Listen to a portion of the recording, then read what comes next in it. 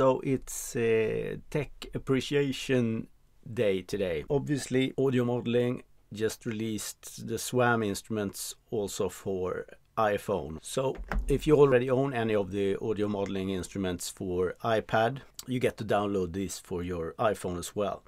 And what would be the upside of using these on the iPhone instead of the iPad?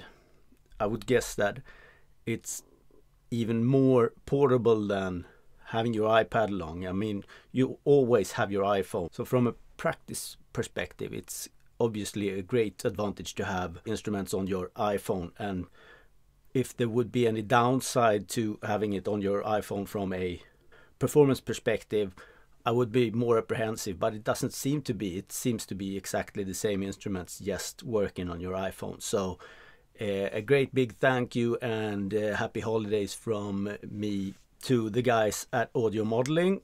This was certainly a surprise to me that this came out now, but nobody's happier than me. I was thinking I have to sort of go over the mystery of getting this to work with MIDI Guitar on the iPhone in my case. So here's how you do it. If you know that you own one of these instruments, you have it already on your iPad, you search for it in the Appstore for the iPhone, you go to it and you agree to pay whatever it says that you're paying before you get to know that, okay, fine, I'm entitled to download these for free as they are already my instruments. But I don't recommend you do this because, of course, there could be some snafu or some kind of issue where somebody has to pay whatever it says. So don't do this unless you feel that you could actually afford to be out that amount of money for some time. I don't know.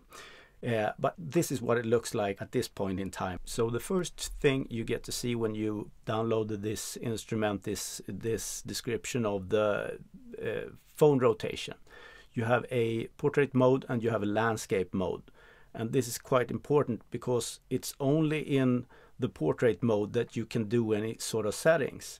And the thing is that once you open the SWAM instrument as a plugin inside of MIDI Guitar, you only have access to the landscape mode. So you can't actually do any settings inside the plugin inside of MIDI Guitar. So those kind of settings, band range or any sort of dynamic curves or stuff like this, those settings you need to do in the standalone version of the instrument. Save it and then open your instrument inside MIDI Guitar as a plugin. I'll be setting the soprano sax up on MIDI Guitar 2 on the iPhone right now. How do I connect my guitar to my iPhone? I would use a wireless setup, that's me, and I would use something like the iRig here. Perhaps you need speaker as well. This one I connect directly to the iRig. In that case I need it. The first thing you want to do, of course, is to open up MIDI Guitar 2 software on your iPhone. You of course see too that you have the latest version. I have the default setting here. First two things you want to check is bends. I want to enable my bends because this is an instrument that has bends in it. So my soprano sax, I want it to be able to bend. I'm going to use bend range 2 for a very specific reason, and that is because I already have my MIDI mappings set to bend range 2. If you have something else, fine. Aftertouch must be enabled. Aftertouch is what's driving the SWAM instruments. SWAM instruments have a need for some sort of expression data to be able to work at all. If we just enable Aftertouch here, we can have that as the expression data that's needed. Let's go down to the velocity window. Do I in fact have something here? It seems to work. You see the lines move here and then you know that, okay, at least we have something. I go on to instruments here in the instrument slot, choose the soprano sax, and when I press this, this is the landscape mode that comes up, and I won't be able to get anything else but the landscape mode. The only thing that happens when I press here is I get something called initialize, and that's a reset of sorts, and I have advanced, Here I can reload the soprano sax. I have Sound Engine, which is the sound parameters presets that comes with the SWAM instruments, like jazz or the train preset in this case, and you have classical. So you also have the MIDI mappings, which will be of the most interest quite soon, and you have micro tuning. This is all the sort of settings that we have at our disposal inside of MIDI Guitar.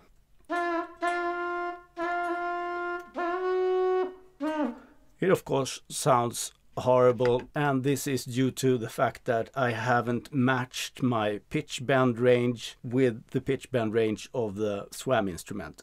I know that I have pitch bend range 2 set in the MIDI Guitar 2 software, but we need to match that pitch bend range, and it's not accessible from this landscape view. The thing I need to do now is to go outside of MIDI Guitar. I need to go to the standalone app and import a MIDI mapping that has all the qualities that I want from this instrument, and then I can open this again inside of MIDI Guitar. Now I can go to the SWAM instruments, and this is the full version of the SWAM Soprano Sax app. So this is not in MIDI Guitar anymore. Now I'm using them side by side instead. Here I have the controller mapping, MIDI mappings, assign and learn, import. If I go to where you would look at what kind of MIDI mappings you already have for your SWAM instruments on your iPhone, these are the MIDI mapping presets that I'm talking about. And I've done my own specific MIDI mapping presets for MIDI Guitar to be used. So you see that you have EVI and MP default, and you have a lot of C boards and stuff like travel sax and wind controller defaults and stuff like this. But I've realized that making my own and importing them into the iPhone is way easier for me to get all the things that I need. So if I go to import, for instance, now I'm getting right to where I'm keeping my MIDI mappings. I'll show you how to sort of import them and direct your SWAM instruments towards those. Search for MIDI. Here I have MIDI Guitar 2 Woodwinds band range 2. I seem to have breath control patch, and I have a patch without breath control, and that's the one I'm going to use now, since I can't use the breath controller on the iPhone just now. So here I know that I have them set up for different sort of octaves. Since the soprano sax is a quite high instrument, I guess this is 1 octave up. I'm going into controller mappings, presets.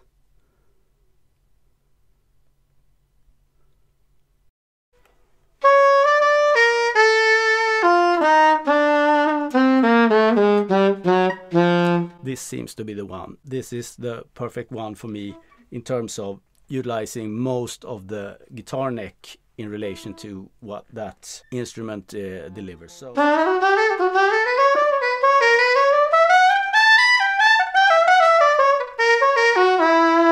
if I now want to use this inside of MIDI Guitar 2, I should be able to open this inside of MIDI Guitar 2.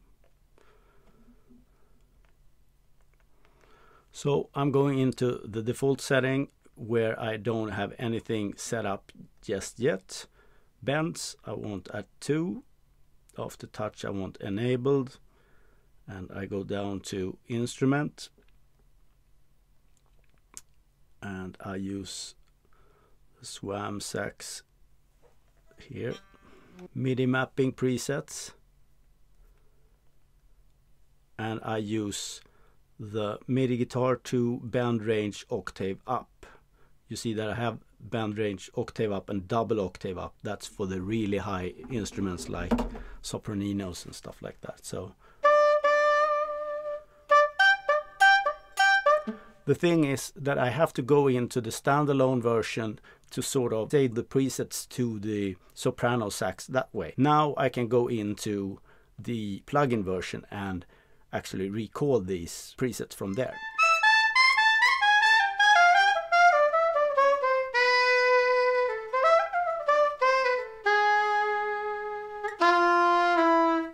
Sound engine presets. There you have these, the classical presets.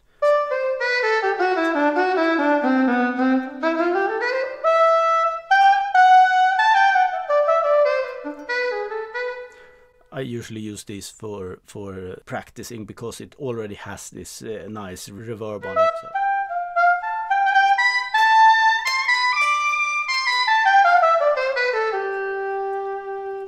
So I can of course change these sound settings without changing the MIDI mapping settings. If I go in under advanced here again and look at the sound engine, I have this classical, jazz, pop, and I have the train.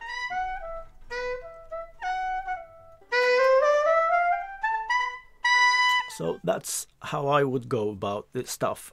You go into the standalone version, you add the MIDI mapping presets, and then you have access to those in MIDI Guitar 2. For me, that's the absolute easiest way to work.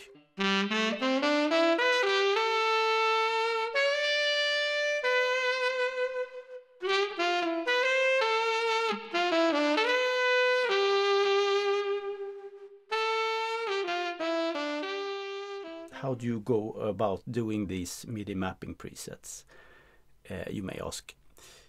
I did a pretty extensive video on this a year ago. I'll link to this here. It's called Where to Start with MIDI Guitar 2 Mappings for SWAM Woodwind, so it's kind of catchy title, right?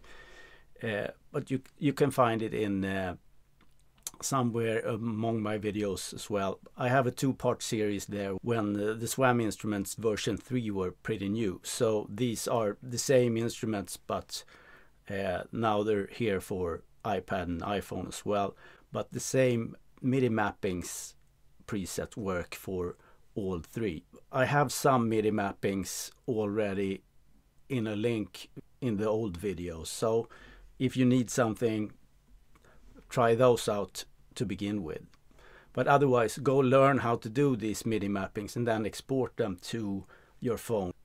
Just airdrop them onto your phone, and once you go into import in the SWAM Instruments, then search for MIDI Guitar 2 Woodwinds Band Range 2, and then you choose one of the presets that works for you.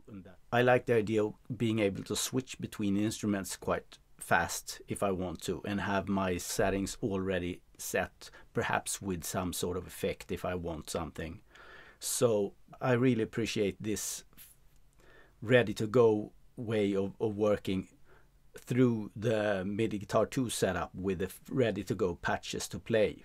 We shouldn't forget that this is not the only way to use the SWAM Instruments together with MIDI Guitar 2, but in my view it is the best way. So it's up to you, of course, but here's my way of making the transition perhaps easier. I don't know. I probably won't be able to do any more videos before Christmas and New Year, so happy holidays everybody. I'll see you when I'll see you next time. Bye.